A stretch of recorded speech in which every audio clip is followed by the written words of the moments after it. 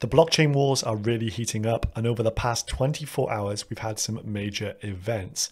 I'll share my thoughts on these in today's video, plus show you how I'm positioned in the market in this layer 1 multi-chain future that we're moving towards. I recently posted a video on the layer 1 rotation game, a game that we played fairly well over the past couple of months, as we've seen that each dog does have its day, with essentially most of these layer 1s now being at, near, or above their previous all-time highs. But let's check out the last piece of the puzzle here, the one blockchain that could come and rule them all. Now, if you like the content in today's video, make sure you subscribe to the channel. Also turn on those post notifications. And if you want to join a like-minded community of investors, check out my Patreon, link down below. Plenty of conversations and informative chats going on across various ecosystems in here. So if you want to come and contribute to this and join this exclusive Discord community, check out that link down below. Now, unless you are living under a rock, you would have seen that Solana actually went down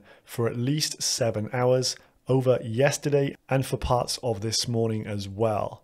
So it's not often you see a layer 1 blockchain with over $10 billion worth of value actually not functioning. So a bit of a headache for many investors, and I'm sure people who bought the top recently at around 200 bucks were left scratching their head and probably quite worried. So Solana mainnet beta encountered a large increase in transaction load, which peaked at 400,000 TPS. So they did push their boundaries here and it did break. These transactions flooded the transaction processing queue, and lack of prioritization of network critical messaging caused the network to start forking. So their engineers were hot on the case to this, but still around 11 hours passed before they actually had this come back online. And then this update came. The Solana validator community successfully completed a restart of mainnet beta after an upgrade to 1.6.25. The dApps, block explorers, and supporting systems will recover over the next several hours, at which point full functionality should be restored. So this is a rather crazy 24 hours for the crypto community. Solana going down, all the hopes of this being the Ethereum killer, many people going all in on this blockchain as the allure of high throughput, low transaction fees was just too much to bear. However, as we can see with new nascent tech, things can break. And this is often why we have these big opportunities with huge upside potential, because we are taking on risk. And you need to remember that when you're investing in these blockchains, they can break, things can go wrong, and things potentially can go to zero. I'm in no ways saying that this will go to zero. I think Solana will come back a lot stronger from this. And these are just hurdles and bumps in the road along the way to a very successful future. But as you can see, a lot of crap hit the fan yesterday. Sol went offline for a few hours. Arbitrum also went down for almost an hour. Again, both of these new pieces of tech. And then Ethereum, the 2015 stalwart here, did get attacked, but it was an unsuccessful attack. And so Ethereum continued plodding along as usual. So Arbitrum put this down to a bug in the system there. And we've also got an explanation of what happened with Ethereum, which was a malicious attack from an unknown entity trying to trick the network into joining an invalid chain. But the nodes did manage to avoid doing this, and they rejected that chain and continued on the longest one. So Ethereum was rather resilient in this case, and it shows you how the more established tech here, the one that's been tried, true, and tested, was able to stand up to the pressures, whilst other newer pieces of tech were not able to do so. So this segues us into this, the blockchain trilemma. There's three main functions of a blockchain. It needs to be decentralized, i.e. no single point of failure. It needs to be highly scalable, so you can get through the amount of transactions per second to actually process useful applications. And it also needs to be secure in order to facilitate high value transactions. Now, Ethereum is struggling with the scalability. That is, of course, no surprise to anyone who's used ETH lately, paying like 40, 50, even 100 bucks for a transaction. It's not great on that front. However, it is fully decentralized. Many people are running nodes. It has the biggest node validator count out of all layer 1s, and it's also secure. It's been time tested, and it has hundreds of billions of dollars of value on it. And this is why you have the likes of central bank digital currencies looking at Ethereum for a ways to launch their national currencies. And then these newer layer 1s, the likes of Solana, with that failure yesterday, it's obviously apparent that maybe a CBDC isn't now going to launch on Sol, because you literally could not afford for the chain to be going down for 7 hours at a time.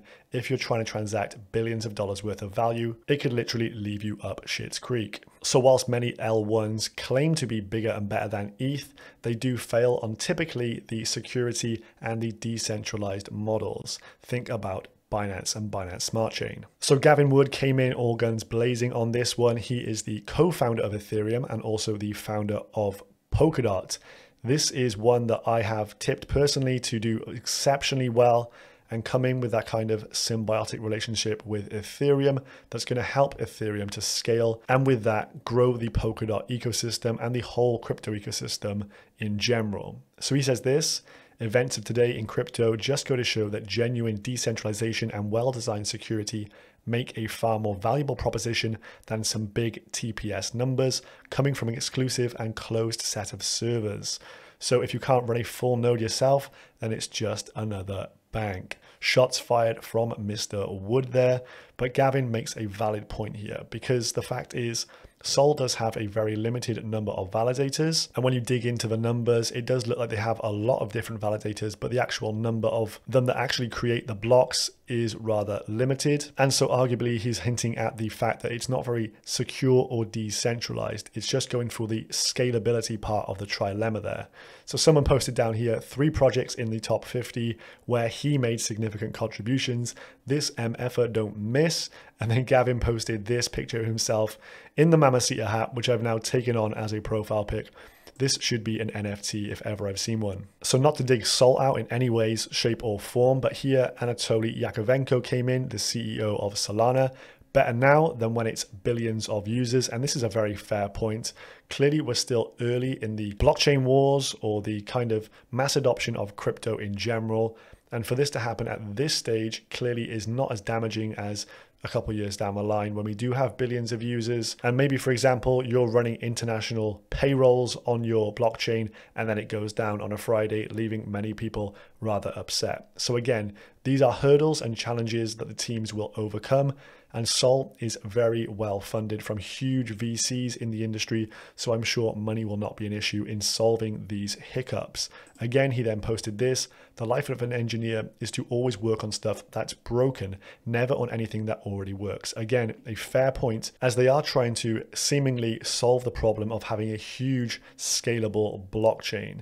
If they can get security and decentralization issues out of the way and still go through with like 400,000 transactions per second, then this will be probably the blockchain that DeFi runs upon due to the low cost nature of it. So big shout out to Solana. They've clearly started to work through their problems and the engineers have the blockchain up and running right now. Then Cryptopathic chimed in with this, and this is a good bit of alpha here and something to think about when setting up your portfolio split. Clearly, the more established tech should get a larger allocation in your portfolio than newer up-and-coming blockchains, and you never want to go all in on up-and-coming blockchains due to the fact there can be issues. So he says this: it's completely fine for new tech to have server problems like Solana, even at huge valuations, but it should concretely illustrate why time-tested platforms are more attractive investments. And this comes a day after Cathie Wood was on the Bankless podcast talking about Ethereum and how she's so bullish on it, and she's going to up her portfolio allocation to 40% ETH. So smart money continuing with the Ethereum narrative. And although there's been a lot of hype around L1s right now, you've got to recognize that ETH is the king. So over on DeFi Llama, we can see the various blockchains, how many protocols they've got, their TVL change over the past 7 days, for example, their total TVL and their market cap to TVL ratio. So these are really interesting stats to mull over and go through. But what this brings me to is the fact that you need to look at this kind of data when allocating your portfolio, because Ethereum is clearly the number one here. It has the biggest TVL. Most people trust in it. They put a large amount of value on it, and they don't expect this to be going away anytime soon. Whereas previously in other cycles, we've seen the likes of Neo and EOS come and go. The apparent Ethereum killers, pretty much ghost chains at this point. They're not even on the list that you can see in front of you, they are way down if I kept scrolling. So clearly when allocating a portfolio, you want to have a lot of security in that unless you're just YOLOing your money. And so for me personally, ETH is the biggest bag that I have. And then running through these, I have major security issues with Binance, and there were so many rug pulls on BSC chain that I'm no longer really in there at all.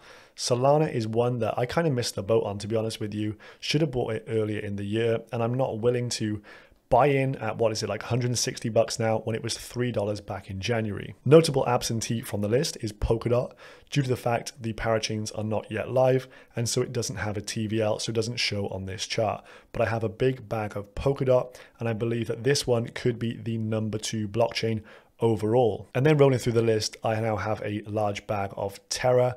I really like what they're doing with an algorithmic stablecoin backing up this ecosystem. I think for DeFi to thrive, you have to have a decentralized stablecoin. We're seeing the SEC put a lot of pressure on USDC and USDT, but seemingly UST is untouchable. So I think that this blockchain has huge room to grow. Then we have the likes of Polygon, Avalanche, of course, Arbitrum, the scaling solution for ETH, and Phantom, all of which I have small positions in, but nothing major to really write home about. And this is how I would kind of structure my portfolio in the L1 scene. Higher weightings to the ones that have got the tried and true track records, and then maybe slightly lower amounts to blockchains that I believe will do very well. And then smaller single-digit percentages in your outside bets, the ones that you think could grow considerably. And for me personally, I think Phantom is that one. Market cap of around 3 billion. And for me, it's not all that dissimilar from Avalanche with a market cap of around 11 or 12 billion. So an easy 3 or 4x to get up to there. So let's have a look at some stats here. Total number of validators on popular blockchains. This from Coin98 Analytics. If you're not following these guys, I don't know what you're doing. Go and give them a follow. Absolutely epic stats they put out on a daily basis. You can see the Ethereum number of validators is off the chart here. Elrond around 3,200, Cardano around 2,000, Avalanche around 1,000. And the number of validators is of course important for that decentralization aspect. You can see Solana has just under 1,000. Then you have roughly around the same number for Kusama and around 297 for Polkadot here, 130 for Terra, and the list goes down as we go across here. So this is something to definitely factor into your weightings. But for me, you can see that Polkadot is rather low right now, but I think once the parachains go live, there will be impetus on improving this number. Total number of transactions wise, Solana, the most popular for users, over 25 billion transactions, then Tron in second with 2.35 billion, and then ETH with 1.25 billion. But the number of transactions doesn't necessarily mean a strong blockchain. As we can see, Tron is there in number 2, and I don't think many people will be securing their life savings on the Tron blockchain as it is highly centralized. But again, these are all factors that you want to look at and analyze when investing and putting your layer 1 weightings together. Now, technically, Polkadot is actually a layer 0. It sets the foundation with a shared security model and then has blockchains running on top of it. It's essentially a blockchain of blockchains. Now, Moonbeam and the Kusama version Moon River are essentially the EVM compatible smart contract platform. This will actually allow Ethereum contracts to be ported over onto Kusama and thus take advantage of a very low cost environment whilst maintaining security. So this one's been hyped up recently, and as you can see, the market cap in comparison to these other layer 1s is rather tiny. So this is one you definitely have on your radar, currently around 415 bucks. You could have got involved with this by bonding your Kusama to their parachain. So the people who did this have been very, very happy as it's gone from like $5 up to around 415 right now, an insane gain. But this will also come to the Polkadot ecosystem with a parachain, and the token for that will be called Glimmer. So that is what I'm definitely hoping to bond my DOT tokens for.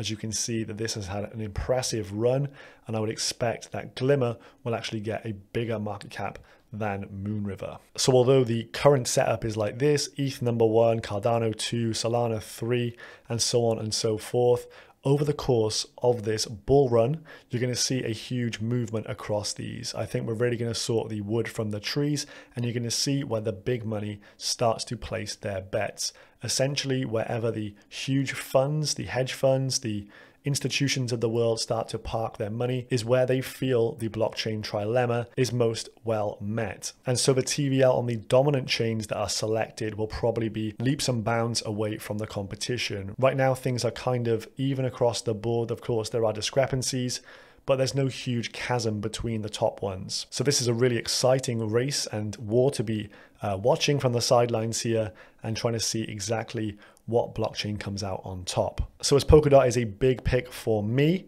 when parachains? Well, on October the 13th and 14th, the Substrate guys actually have their biggest Substrate event of the year called Sub-Zero, and this neatly follows just after the second round of Kusama parachains.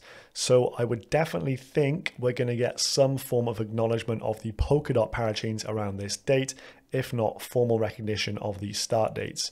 So parachains on Polkadot expected for the end of this year. Will be keeping my ear to the ground for what happens during this event for that. Polkadot in a nice uptrend here, but still 26% or 27% off its all-time highs. Remember, if you had bonded Kusama for Moon River, you would be up significantly right now.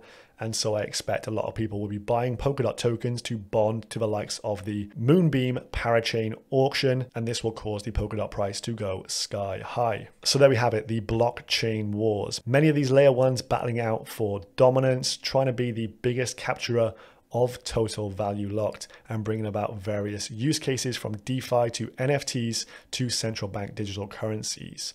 Now, I hope you enjoyed the content in today's video. If you did, please slap a like on today's video. And if you want to join our Patreon and our exclusive Discord, check out the link down below. I'll see you in the next one, guys. Goodbye.